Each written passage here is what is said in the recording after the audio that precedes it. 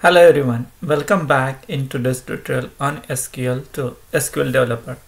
In today's tutorial we are going to learn few more functionalities about SQL Developer. So let's start today's tutorial. So once you go to the SQL Developer and create connection, the connection you can see in the left panel. You can minimize this. For example, you can expand this and you can filter it and you can minus it or collapse it out. So what this collapse means, like you can select it, and suppose if you expanded all this, right, you can just select this and it will collapse. So this is just page is loading, so let me select and let me collapse. So collapse means like grouping together or getting it back. So that is one option. The other option we'll explore one by one. For example, if you go to the file, you can create a new file. So if you click on the new, a blank page will come. It means based on what new you want to create. You want to create database connection, you want to create a new table, you want to create a view or package or procedure. Normally we select the SQL file. So it will take us to a new dialog box and asking give the name to the SQL file. So I would say demo SQL or demo. Let me give this like SQL tutorial 3 demo and click OK. So it will open this page. You can see the file name whatever we gave is appearing at the top. Let me close the other pages. So this file is saved, so you can change the location also. For example, if you want to save this file to some other location, click on the save as and provide the location where you want to save it. By default it saves this location wherever your app data is maintained. Now if you know the table, you can give the table name and maybe you can run a search queries. I'll just expand this. By default you can take the you can get the table names by expanding the table section inside this schema. So let me give this name select star from suppose C B E L C T R A D. So something like that you can give. Select it by using Ctrl A, or you can, even if you just keep your mouse the cursor, and there is a two action button. The first action button is nothing but if you have only one SQL to execute, use this. So it will ask us to connect which database you want to connect. Just there will be what are the multiple databases, what are you configured, those will appear. Just select what you want to execute, click OK, and it will execute and it will give us a result on this table. Now suppose we want to see something else, like for example the other options. Let me close this out. Instead of that, let me see if I get some other information. So as I said in previous tutorial, you can click this each table and you will get the information automatically. So that details you know. So what information you can get the what kind of columns you have. If you go to the data, you will see the what actual data it contains. Then you'll have the constraint, what are the constraints available on that table. You have the grant, statistics, triggers, flashback, dependencies, details, partitions, index, and SQL, actually SQL to create this table. So you'll get all this information in this section.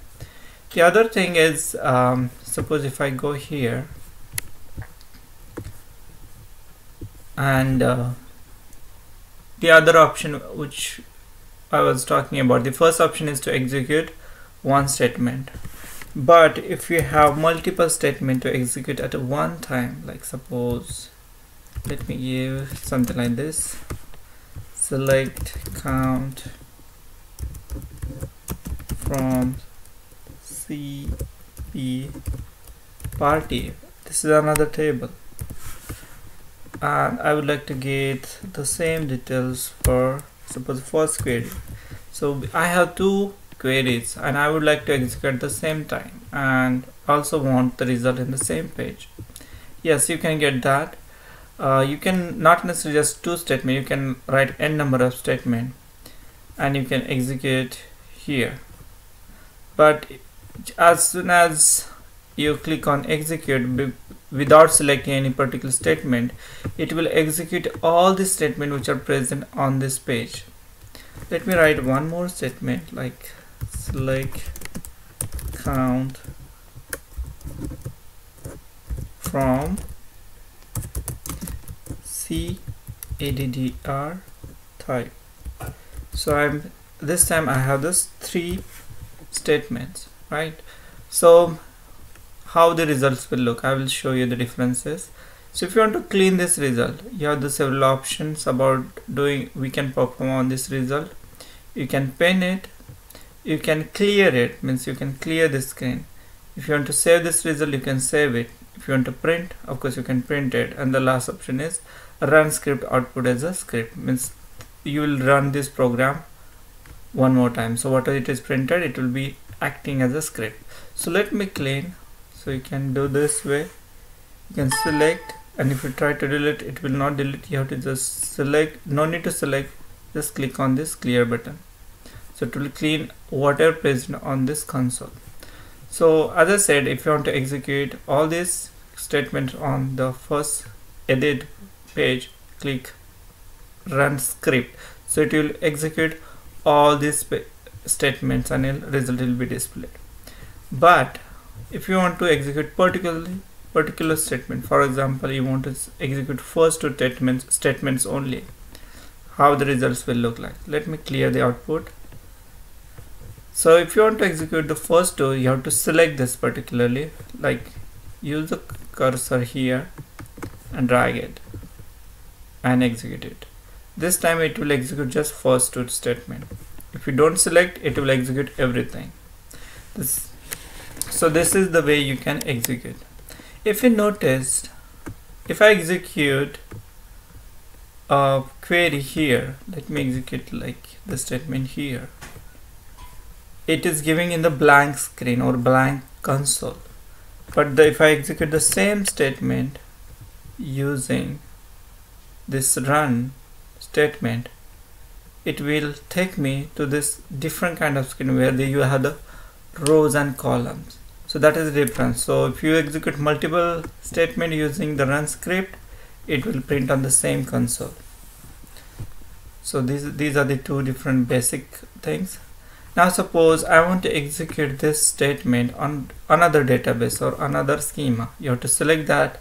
On the right hand side you can change the schema and then execute the statement. As long as this table present in that other schema, you will get the result. Otherwise you will get this error saying that table overview does not exist. You can change back this schema to whatever your original one and execute, and this time you will get the result. So these are the two things. You can just tweak these changes. Now once you write your script, going forward I would recommend whenever you write any statement on your page, make sure you save it. So in order to save that, you have to use this single save icon. If you have the multiple pages open, for example if you click this, it will take to this screens. Like I can just make it another copy. Whenever you have this multiple pages edited, right, so let me, so this time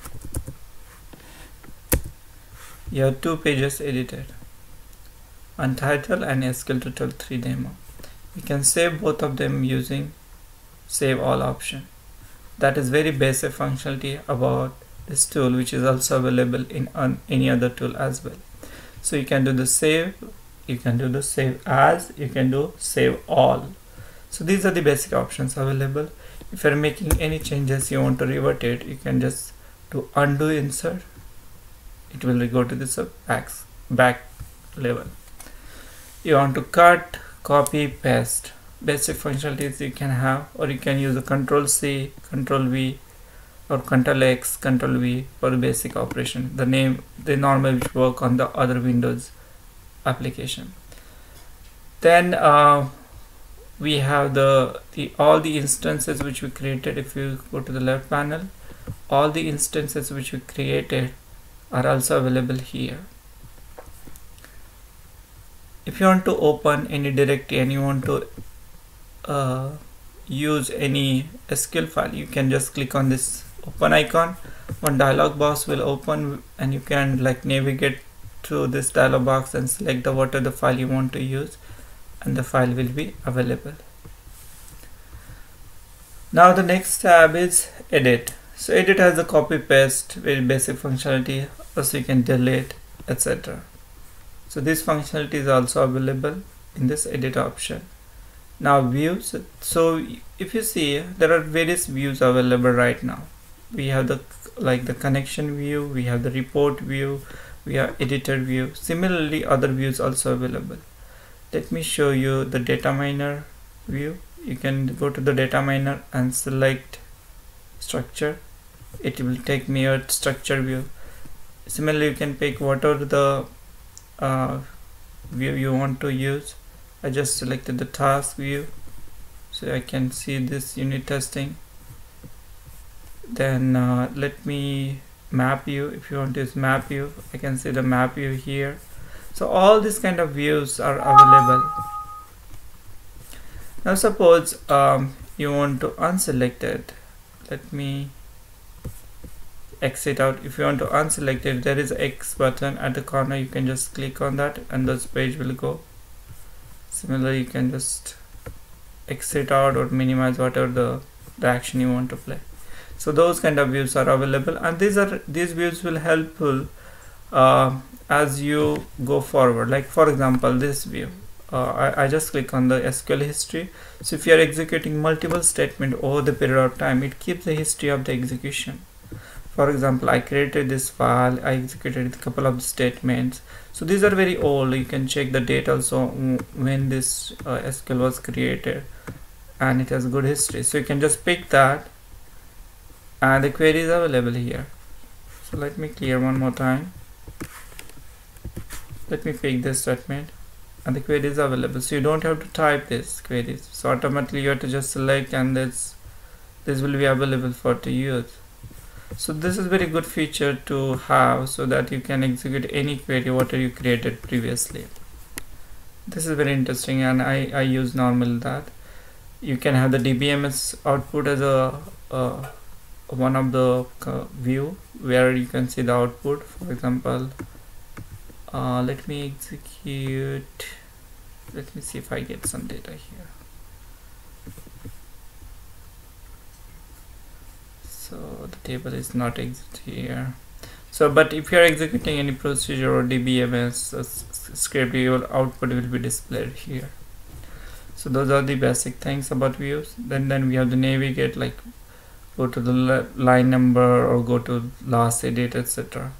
If you want to execute, there are a couple of statements available. For example, let me exit out. Exit out.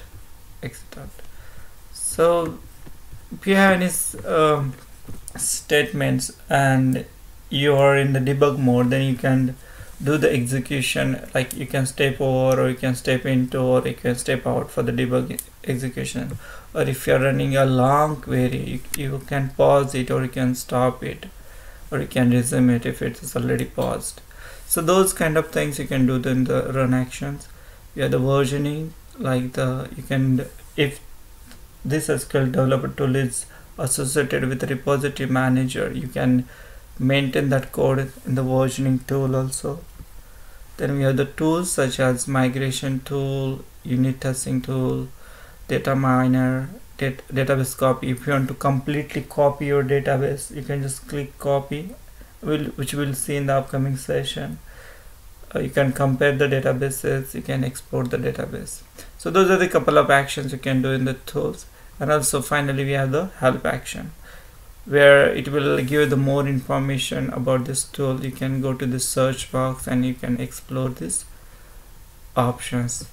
So normally these are the basic information I think you need to know before starting using this SQL Developer.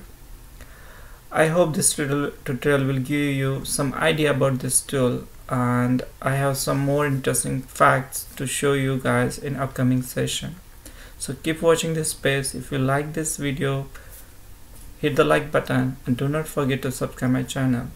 Thank you for your support and love. Have a nice time.